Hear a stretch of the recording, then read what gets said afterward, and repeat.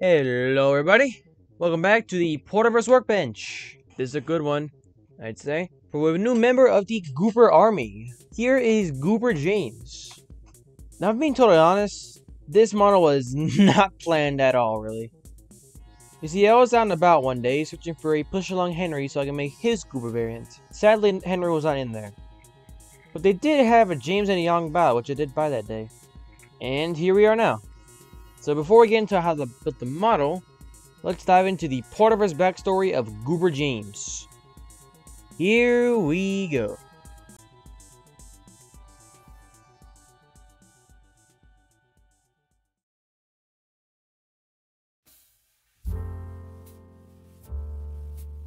Like most of the Goobers, it all begins with an unnamed railroad in the late 90s. Dale Thomas was in its prime, and this one unnamed railroad in particular was aiming to cash in on the brand. And so they thus built a lot of dummy units with their Thomas license. They even thrived these for a little bit as well. They built a handful of engines, ranging from Thomas all the way to even Toby. But all didn't last good for that long, as Event Railroad was eventually shut down in 2002. And the units were thus sold off or just abandoned.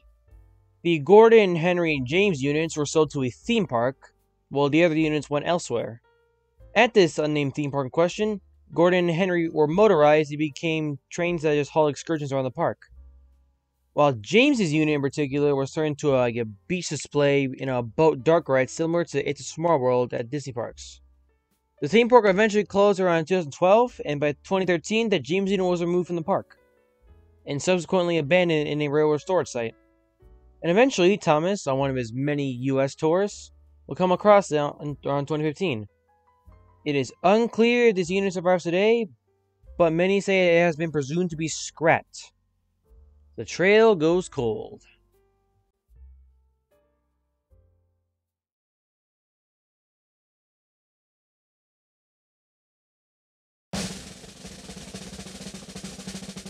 Making this Goober James model was fairly easy to make, I'd say.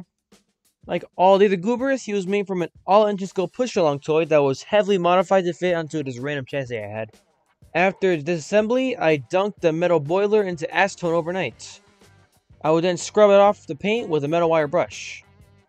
After the paint was all removed, I then primed the body and the other parts in a white primer.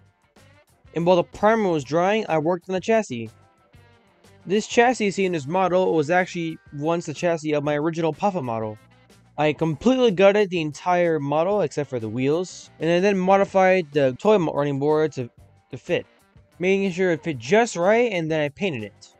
I then painted the boiler red and made sure to keep the splashers and firebox clean from the red paint so that the secondary color will go on just fine. And the secondary color was a turquoise. I was going for a bit of a beach theme here as I was painting, and I wanted to keep the color palette very vibrant. The cab next was painted purple to match the other big engine Goobers. The running board was painted all yellow, and the buffers were painted black. And after all of that cosmetic work, I glued the body down to the chassis.